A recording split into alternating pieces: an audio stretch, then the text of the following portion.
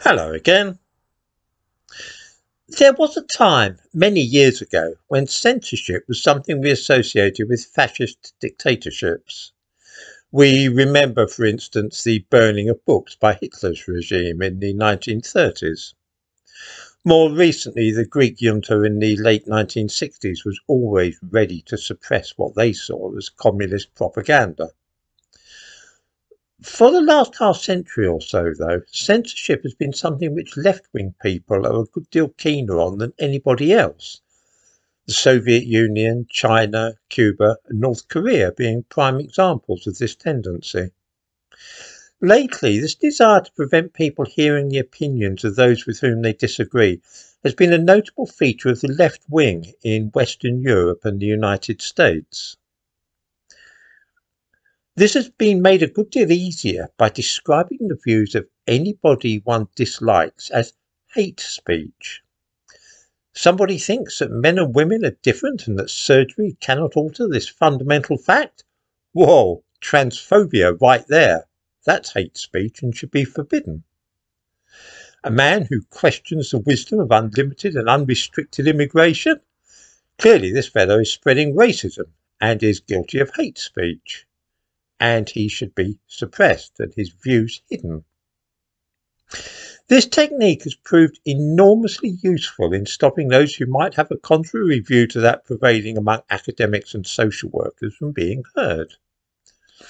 But it has had an unfortunate byproduct, which is that it allows lies to proliferate.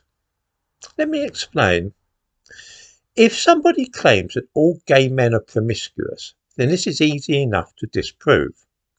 All we need to do is find a single gay man living in a stable and monogamous relationship, and it will at once be seen that this shows that it cannot be the case that all gay men are promiscuous. The truth, which is rather banal and mundane, is simply that some gay men are promiscuous, which anybody would have guessed anyway. In precisely the same fashion, if a man declares that all black people are stupid and lazy, then we need only point to one clever and industrious black person to demonstrate that the statement must be false. Instead, the truth is revealed that some black people are stupid and lazy. As long as we allow people to make false and misleading statements of this kind openly, then their rebuttal follows very swiftly. In other words, the man who claims that all black people are stupid and lazy will soon be revealed as either a fool or a liar. That's what happens with open debate, you see. The truth tends to come out. But as things stand, making statements of that kind, that all gay men are promiscuous or that all black people are stupid and lazy, is forbidden on many parts of the internet, such as Facebook and indeed this platform, YouTube. Somebody saying such things in public in the real world will be liable to arrest and prosecution. This is bad for the following reason. If one is prohibited from saying these things out loud in public or on the internet, then others do not have the chance to refute those claims publicly. It means that that kind of thing will now be forced underground, and people will say them privately to those whom they know will not contradict them.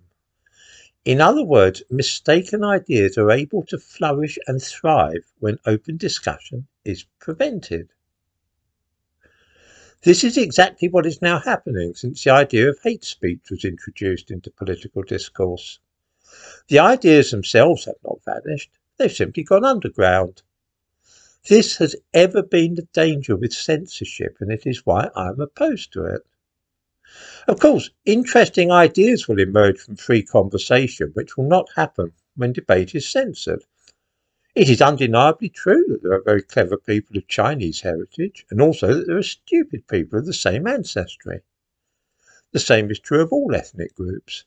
Is there any difference between the percentages at the extreme ends of the scale between different populations?